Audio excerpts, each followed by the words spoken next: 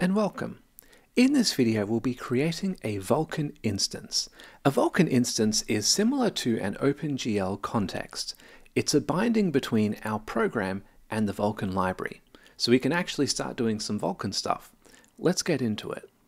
Firstly, we'll make a class variable to store our instance, and then we'll create a function inside our init Vulkan routine to create the instance. Now, note this pattern which is used to create the instance. A lot of Vulkan objects work this way. In order to create something, we first make a struct of some kind. In this case, it's application info and create info. And then we populate the data members of the struct with the parameters which are used to create the thing. Then we pass a pointer to that struct into the creation function.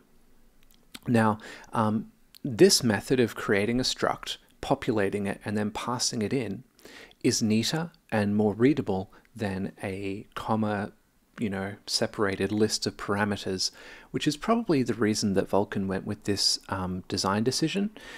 In larger C programs, this is very common. Also, a side note, I don't think Vulkan is doing this at this point, but it's common with multi-threaded programs to use this pattern, because when a thread is spawned, it needs to have a thread function basically, and the the prototype for that thread function can only take a single pointer as its parameter. So for that reason, it's beneficial to pass in, a pointer to all of the data members.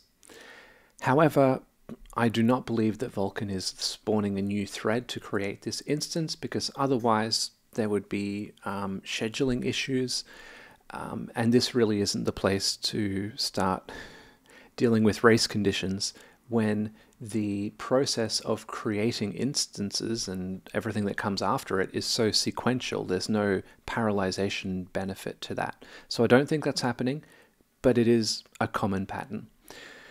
Okay. Also note the names of some of these data members for the struct. Some of them start with P. P stands for pointer. Now the way C handles strings is as a character pointer, really as a list of characters. So what it does is it stores a pointer to the location of the first character, and then we can loop through that. So anything with a string, generally you'll see a P because it's a character pointer. Okay. Also note the use of the ampersand character over here. In C++ and C, this is called the reference operator. So for an object, it takes the memory location of that object in virtual memory and returns that. Cool.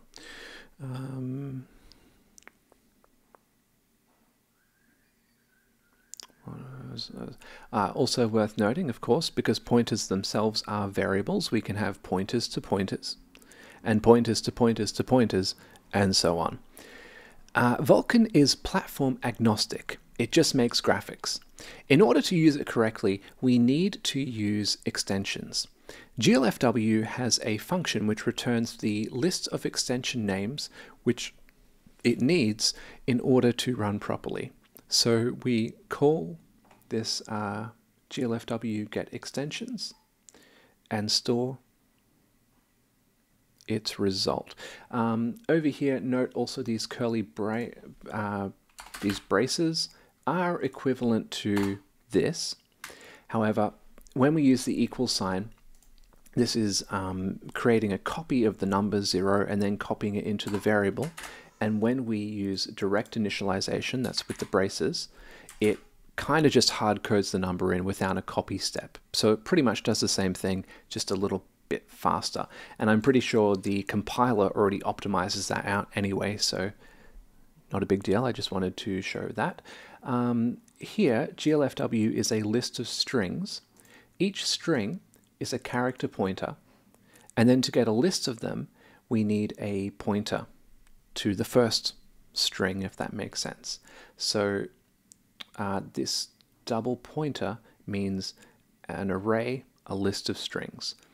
The way C treats arrays, pretty much, is it just treats an array as a pointer to the first element, with the understanding that if we keep iterating through, keep stepping through, we will go through all of the other elements in the list. Okay, so this getRequiredExtensions does two things.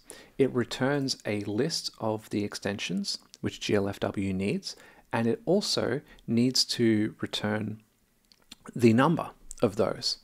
So functions generally do not have multiple return.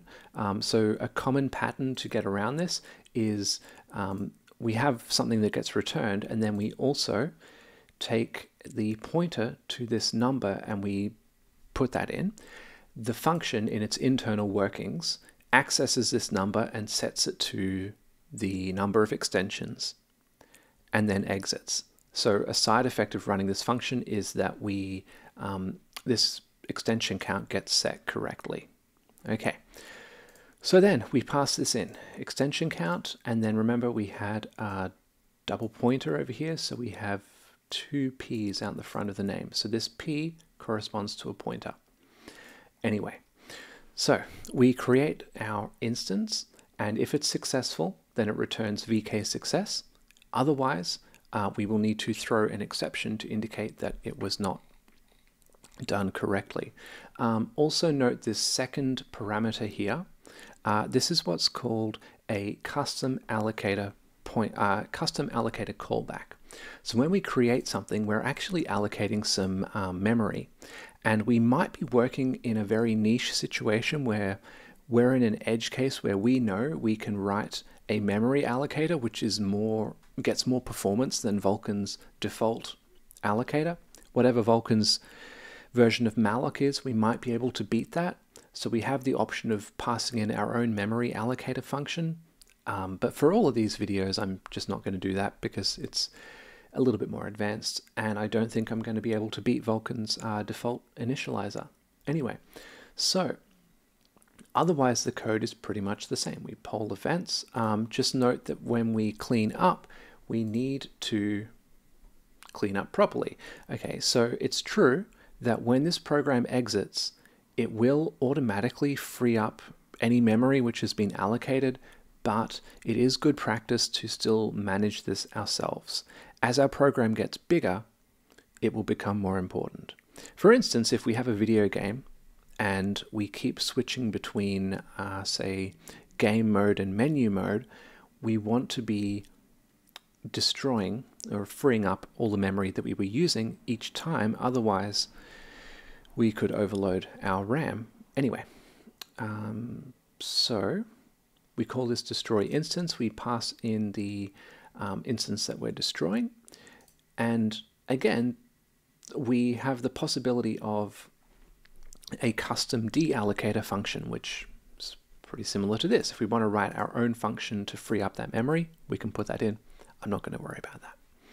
Okay, yeah, otherwise everything is the same as normal. So we run this and it works. No news is good news, right? It hasn't thrown an exception, which indicates that that it's good, that it's working. Cool. Okay, so that's it for now. Code is linked in the description so you can dig in and get familiar with it. And yeah, all the best. Bye.